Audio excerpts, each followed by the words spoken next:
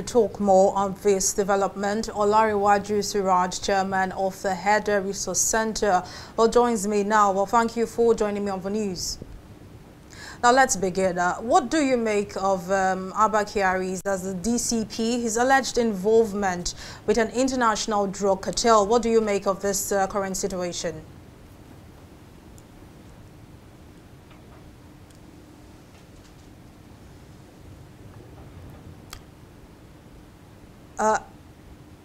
Olariwaju, can you hear me? Hello, can you hear me? Okay, I can hear you. You can go on now. Oh, okay. I don't know if you heard the question I asked. I asked what you make of the current situation that is Abba Kyari and his alleged involvement with an international drug cartel. What do you make of this?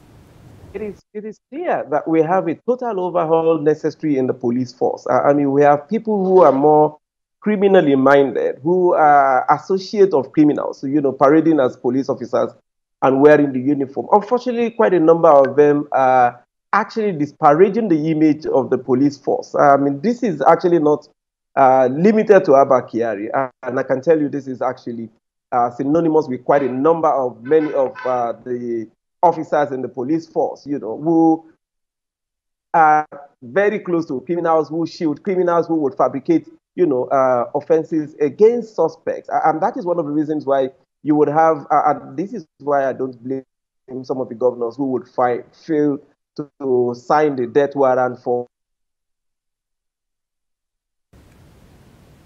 even convicted on frivolous, allegations and evidence that are some of the not for innocent people at really is a wake-up call government, but to the police force as a whole, that there's a need to have a total overhaul.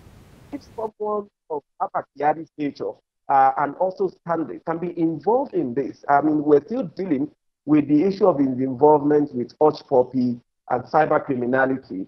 We have seen his relationship also with Obi Kubana, who was also recently arrested. So we are not surprised that he has a connection with some drug dealers. If Obi Kubana is alleged some people and offenses, and Abba Kyari is already displayed his relationship to the extent that he was reckless enough to be dressed in the uniform that was associated with the burial of Obi Kubana's mother and openly display their relationship. But you won't be surprised to see his connection with drug dealing and drug dealers.